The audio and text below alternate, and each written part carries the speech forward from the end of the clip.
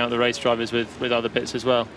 And yeah, I've learned so much this year. I mean, this time last year I've just become GP2 champion, and I thought I'd prove myself to the Formula One world. But now it's different when you're in Formula One. The cars are so much more complex. You're working with so many more people in the team, and it's been such a big learning year. And I've learned all the tracks, or a lot of the tracks as well, I've been driving on, and how Formula One really works. So now it's fantastic that I've been able to use that and get into a race seat for next year. And you feel ready? Oh yeah, I definitely feel. I feel ready for a long time, but now I feel super ready and ready to go. Born ready.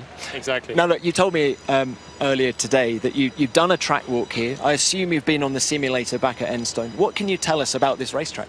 I think it looks awesome. That's the first thing really. I've obviously not driven it. It's great that it's back on the...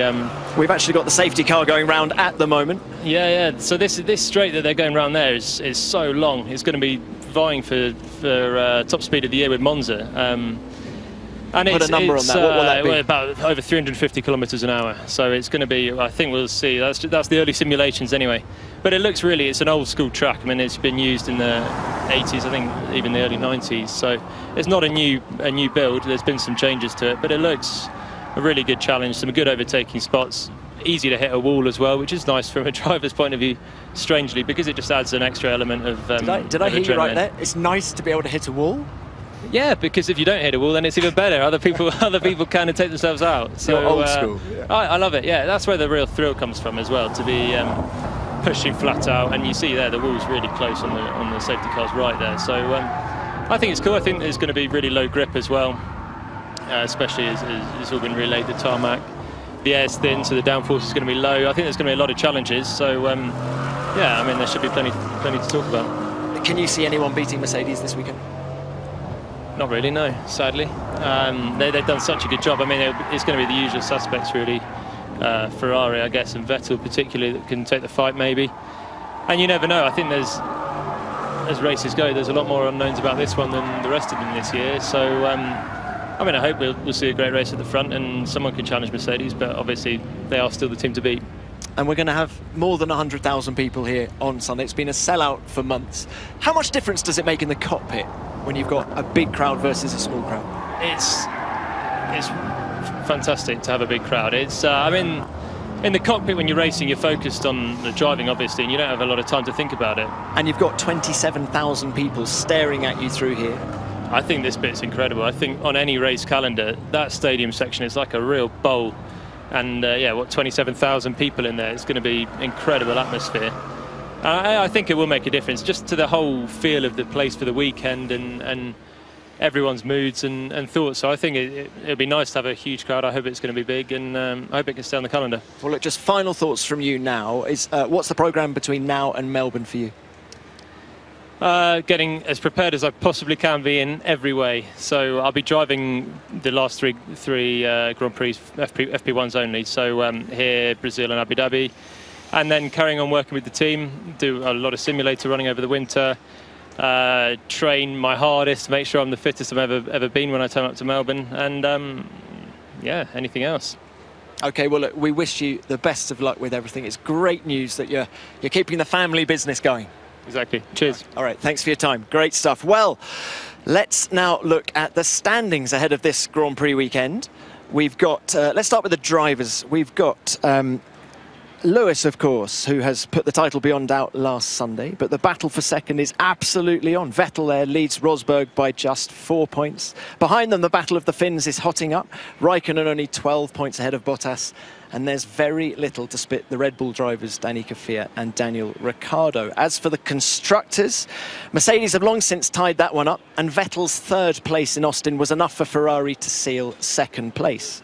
Williams looks set fair in third, while the big mover after Austin is Toro Rosso, who are now only 7 points behind Lotus. Now, earlier on, I caught up with that local hero, Sergio Perez. As you can imagine, he's looking forward to his home Grand Prix. Well, Checo, the big day's finally here. How are your emotions? Yeah, they're very high, and so much looking forward to be out there racing with these people. Something that it's a dream come true to race in my country, and yeah, I just cannot wait too long to be there driving, you know, in front of all these crowds. How busy has the build-up to this race been for you? Just describe what you've done since Austin.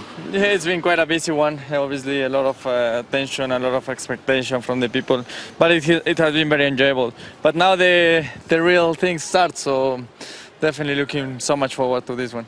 Is it going to be hard to focus on the on-track stuff when you've got so much going on outside? It's obviously not the easiest thing to do, but I'm at the top of my game and I see no issues with that. It will be a lot of motivation, but at the end of the day, I have to do my own thing.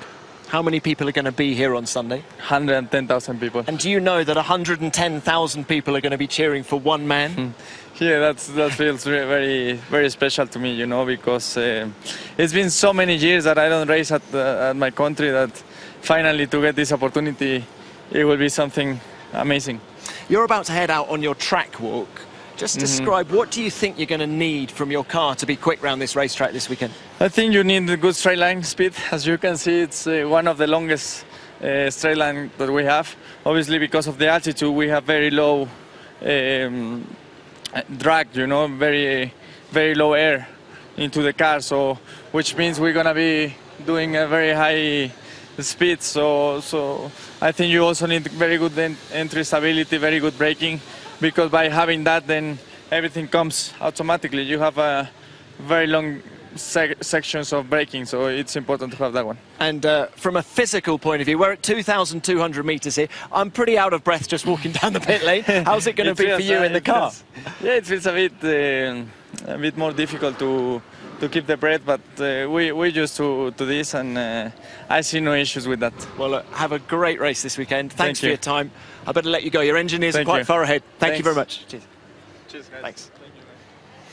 Well, Checo Perez, he's clearly loving it, isn't he? And he was even with the president of Mexico this morning. That is how much this race means to this country. And there's another Mexican who is very proud of the Mexican Grand Prix. He's a local boy, and he's a long history in Formula One, Joe Ramirez.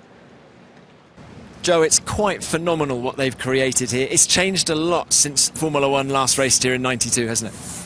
A hell of a lot, a hell of a lot. And when you consider that in June or July there was nothing here, because all the old pits, everything down, what they done, I'm really proud that I had a little, you know, you always had a little bit doubt, you know, being in Mexico, you know, if we don't do it right, the FIA, the FIA and the media would crucify, you know, Mexico, third world country, and maybe they take the next Grand Prix. So I'm really very, very proud to see what they've done. Incredible.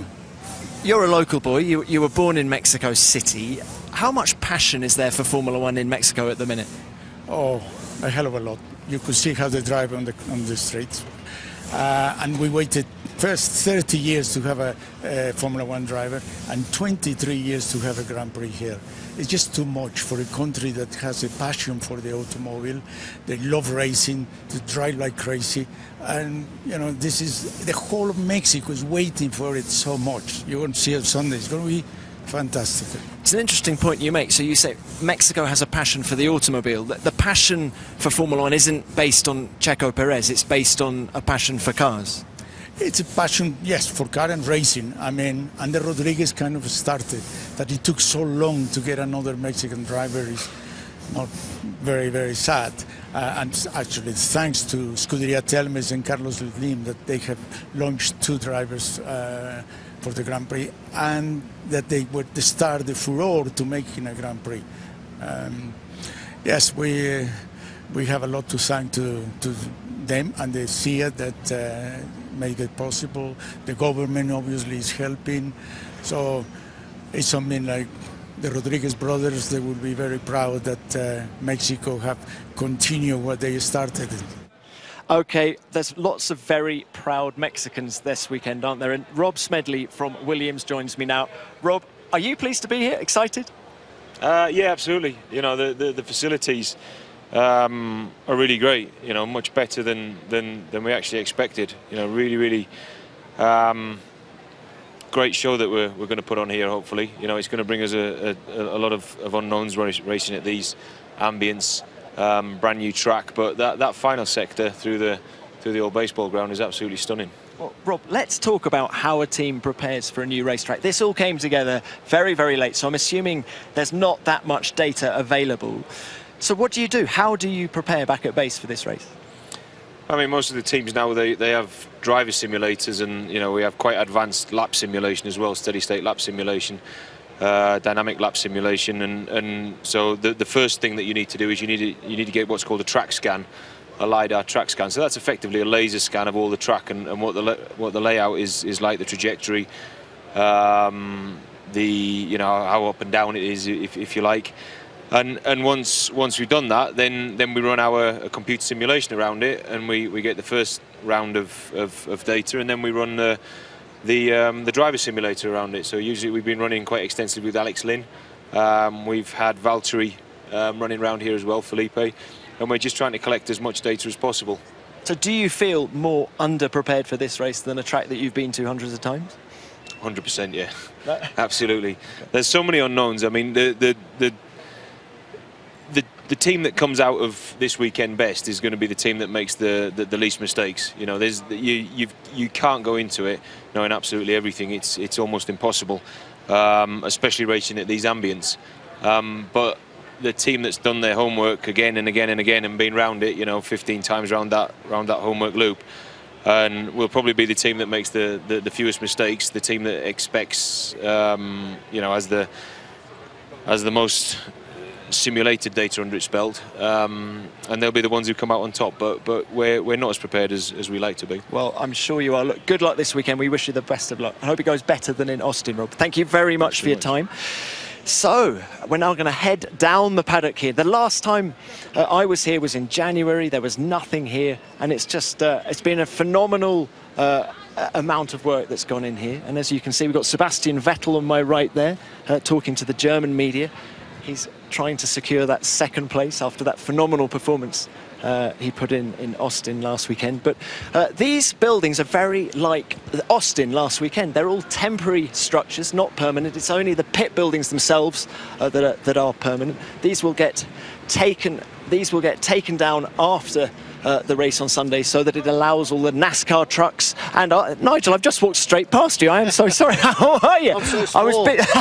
I was busy talking about the buildings. How boring am I? Nigel, it's wonderful to see you. So you won the last Grand Prix here in '92. It's so motivating. I mean, my goodness me, 1992, winning the race. I mean, some of the moves we did here in years before, and then obviously the World Championship, and did a great interview with Lewis, and I said I'm going to slim down a bit more and be his teammate next year. And I bet you could, damn it. Now, Nigel, what's your capacity here this weekend? Why are you here? I'm ambassador for all the promoters, and basically doing a lot of goodwill, and obviously being honoured with the naming of the last corner, the Peralta it used to be, now is the last third of it, the Nigel Mansell corner, which is I think very historic for me. Well, it's a very proud moment to have a corner named after you. Very proud moment. Yeah. And I mean, going around the circuit, we walk around the circuit and seeing all the marshals, and they're all raving about that move that we did, obviously in 1990, around the outside of Gerhard. So it obviously touched a lot of fans' hearts. Well, if you haven't seen it at home, look at it on YouTube, because it was an amazing move, wasn't it? Yeah, I was a bit miffed with him, so I thought there's no way he's going to beat me to second place. But it was awesome, and in those days, obviously no power steering, a bump in the corner, middle of the corner, 180 miles an hour in the middle, 192 miles an hour on the exit. Got your attention. It got your attention, Nigel. It's wonderful to have you with us. Thank you for your time.